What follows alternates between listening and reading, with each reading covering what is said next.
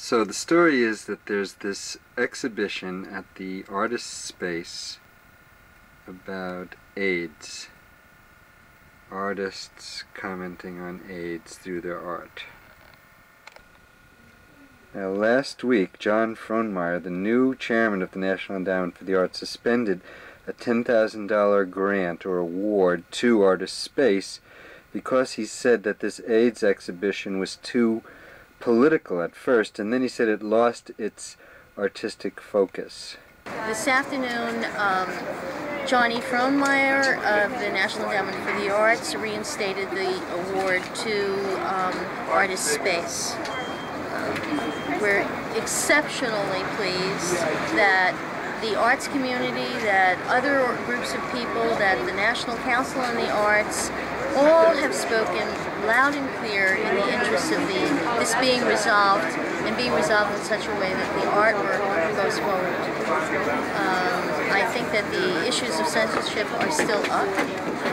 The Helms Amendment is not altered or changed in any way by this. The fact that that artwork will continue to live under that shadow still exists. Keep your laws off our artwork. Keep your laws off our artwork. Keep your laws off our artwork. Keep your laws off our artwork. Keep your laws off our artwork. Keep your laws off our artwork. Keep your laws off our artwork. Keep your laws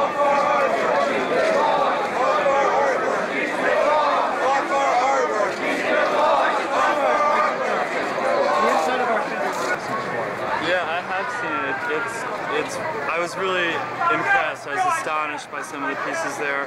Obviously made by gay men who have AIDS or have lost lovers who had AIDS, and there's nothing like it. I mean, some of these pieces are so imaginative and so painful and such fantasies, such connections of different things, of blood and bodily fluids and semen and medical objects that you know, are really from within the experience of having AIDS. I mean, this show really, is brilliant.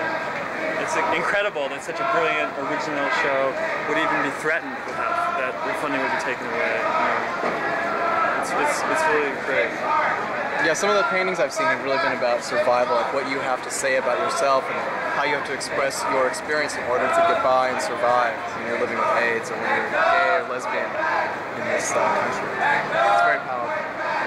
Not the church, not the state, we decide what art is great. Not the church, not the state, we decide what art is great. Not the church, not the state, we decide what art is great. Not the church, not the state, we decide what art is great. So, how do you feel about the demonstration? I feel great. What's the reason for it? Coverage or no? The reason is to take to the or? street and stand up for a basic right of free expression and take a stand against homophobia and bigotry. And we're calling for the resignation of Frohnmayer tonight, and we're calling for an end of federal censorship of the arts. So do you see more censorship in the 90s? Or? I do. The house was burned down in Missouri where they were producing Larry Kramer's play The Normal Heart. I just found that out this afternoon. 9 people were arrested in New Haven, myself included, because of posters like this. So what do you think in the 90s? Is the tactic stay at home and listen to your stereo? Stand up and take a stand.